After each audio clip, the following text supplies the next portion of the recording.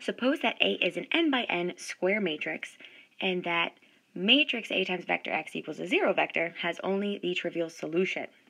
And we are asked here to explain why matrix A has n pivot columns, and why matrix A is now row equivalent to the n by n identity matrix.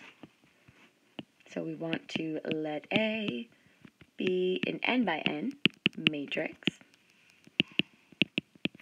And we also want to go ahead and suppose that matrix A times vector x equals the 0 vector, our homogeneous equation, has only the trivial solution.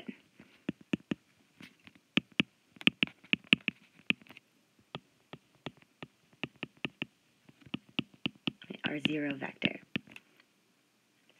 So if the homogeneous equation has only the trivial solution, we know that that's equivalent, by definition, to saying that the columns of matrix A are linearly independent.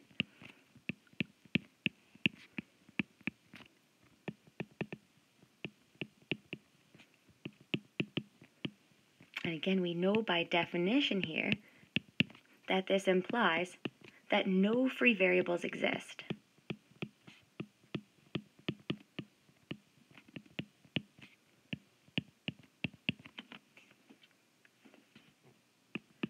Then we can further conclude that every variable is a basic variable.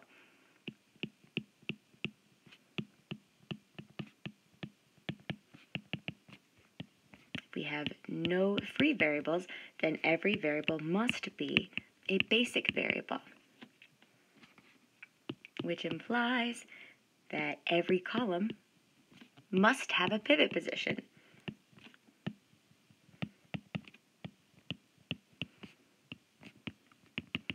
We can say that every column must be a pivot column.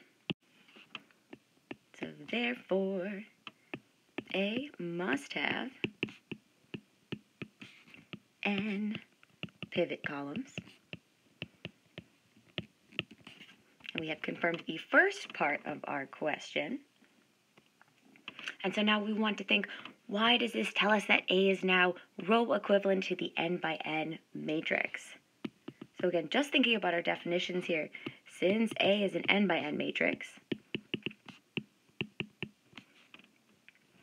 and each pivot must exist in a different row,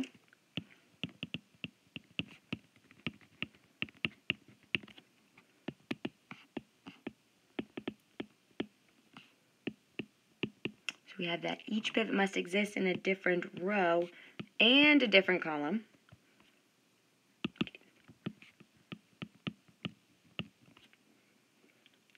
This implies that the pivots must exist along the main diagonal.